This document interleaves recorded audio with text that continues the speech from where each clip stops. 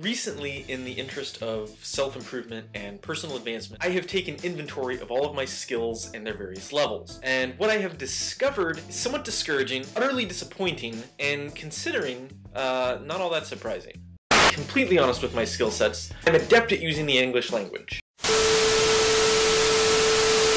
A true spectacle of Mother Nature, the outback blaze breathed life into the tornado.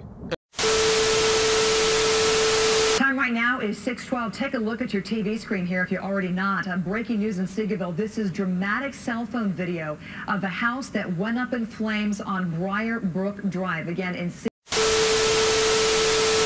Evening, hundreds of homes are still without power after torrential rain caused flash flooding in parts of Scotland. Communities across Perthshire have been hardest hit. In Alyth, firefighters evacuated scores of people from their homes and motorists had to be rescued from their vehicles. Elsewhere, heavy rain forced the suspension